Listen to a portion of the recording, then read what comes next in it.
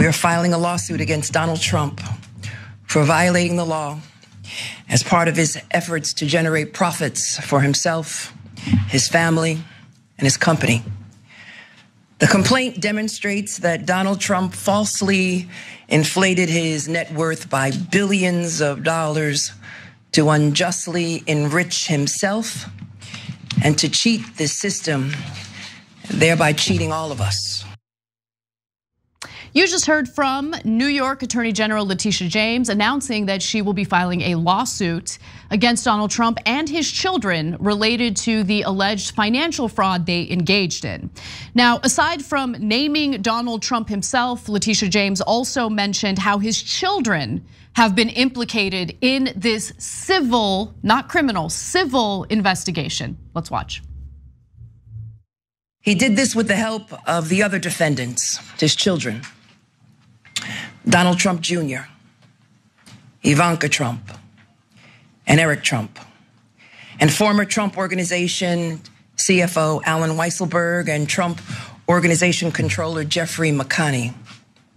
Mr. Trump and the Trump Organization repeatedly and persistently manipulated the value of assets to induce banks to lend money to the Trump Organization on more favorable terms than would otherwise have been available to the company, to pay lower taxes, to satisfy continuing loan agreements, and to induce insurance companies to provide insurance coverage for higher limits and at lower premiums.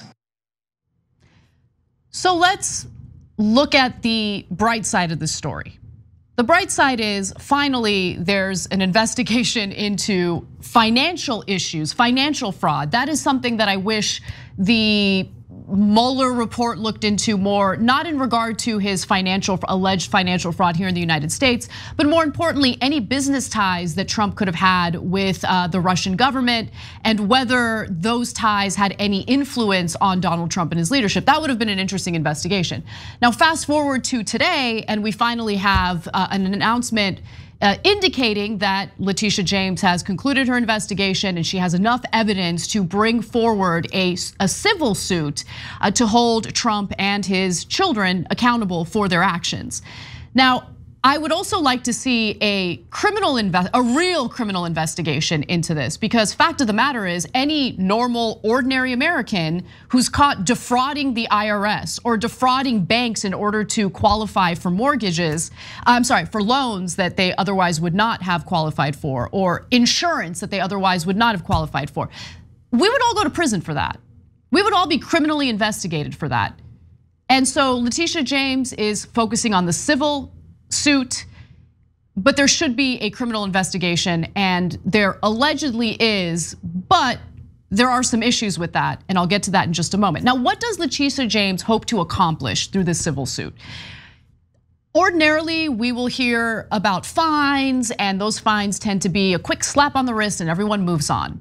But it appears that she's calling for something that goes a lot further than that, and I'm in favor of it. So the suit asks the New York Supreme Court to bar Trump, as well as Donald Trump Jr., Ivanka Trump, and Eric Trump from serving as executives at any company in New York, and to bar the Trump Organization from acquiring any commercial real estate or receiving loans from any New York registered financial institution for 5 years. Now, that last part is kind of irrelevant for Donald Trump specifically, because no one wants to loan him money because he never pays anyone back and has gone bankrupt 6 different times. But I'm sure it's gonna sting for people like Ivanka Trump, because she is very much a businesswoman. I'm sure that she still qualifies for loans, and this will have an impact on her. Now, we need to see more proof, obviously, of the alleged fraud that Letitia James is tying the children to.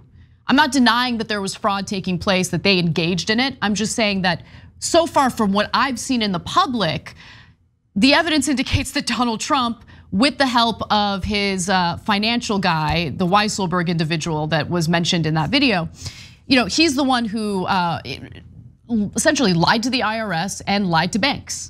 And so there should be consequences for that. Now, the lawsuit also seeks to recover more than $250 million in what James's office says are ill-gotten gains received through the alleged deceptive practices. While the lawsuit itself is not a criminal prosecution, James said she has referred possible violations of federal law to the Justice Department and the IRS. In fact, with that said, I do want to go to the last video here because in her press conference, she also sent a message to both the DOJ and the district attorney in Manhattan. Let's watch. As part of demonstrating illegality under that section of Law 6312, we show that they violated several state criminal laws, including falsifying business records, issuing false financial statements, insurance fraud, and engaging in a conspiracy to commit each of these state law violations. We believe the conduct alleged in this action also violates federal criminal law, including issuing false statements to financial institutions and bank fraud. And we are referring those criminal violations that we've uncovered to the United States Attorney for the Southern District of New York and the Internal Revenue Service. So right there, she's clearly saying our investigation, while focusing on the civil investigation that we're doing, we also noticed there's enough evidence here to pursue criminal charges against Donald Trump, both federally and through state prosecutors. Now, the idea that the Justice Department will indict Donald Trump and his children on criminal charges related to his financial fraud, in my opinion, is inconceivable. We have gone through multiple days of the January 6th hearings. We have seen endless evidence of Donald Trump's role in the riots that took place on January 6th. And so far, we haven't heard a peep from Merrick Garland, the Attorney General, in regard to whether or not Trump will be indicted or face any criminal charges related to that. So the idea that he'll face criminal charges from the DOJ in regard to his financial fraud, again, I think is inconceivable. I could be wrong. I would be pleasantly surprised. But the federal government is pretty notorious for giving individuals engaged in financial fraud a pass, or if anything, a small slap on the wrist. Now let's talk about the state though, because I think that criminal investigation is a little more interesting because believe it or not, there was a criminal investigation by the district attorney in Manhattan. And it turned out that he just kind of backed off that criminal investigation. And I'm uncertain as to why he made that decision. So who I'm referring to here is Alvin Bragg. And we've talked about his criminal investigation before. Cenk and I have been very critical of the fact that he decided to kind of pull out of the investigation. And after there was backlash, he kind of changed his tune and purports to still be investigating him. In fact, let's go to graphic 4 here. The inquiry faded from view after signs emerged suggesting that Trump was unlikely to be indicted. Based on what, by the way? Unlikely to be indicted based on what? But Bragg said in April that the investigation, which began under his predecessor, Cyrus Vance, was continuing, though conveniently, he did not offer a clear sense of its direction. And remember, we also shared the story of 2 different prosecutors who resigned from Alvin Bragg's office because Alvin Bragg had backed off of the criminal investigation into Donald Trump. Bragg's comments came after 2 prosecutors who had been leading the investigation left the office. One of them, Mark Pomerantz, said in a resignation letter published by the Times, the New York Times, that he believed the office had enough evidence to charge Trump with numerous felonies. Pomerantz said that Mr. Bragg's decision was contrary to the public interest. And it appears that Letitia James agrees with that. That's why she included the necessity of a criminal investigation, both federally and through the state. So will Alvin Bragg feel the pressure to actually move forward with the criminal investigation, knowing full well that Letitia James says there's enough evidence to pursue criminal charges against Trump? We'll see what happens. We'll see what his reaction is. But I think it's also a far more interesting question, something that should be answered.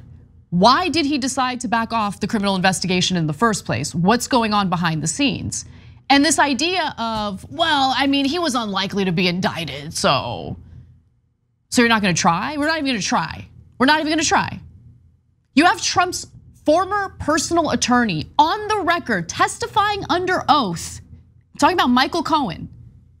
He said under oath that Trump would inflate the value of his assets in order to qualify for insurance and loans that he otherwise would not qualify for. And he would deflate his assets in order to dodge taxes.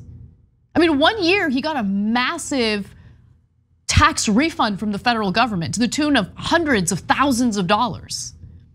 So really, we're not gonna pursue criminal charges against him? I think that's super shady and super questionable, and I think the public deserves to know why.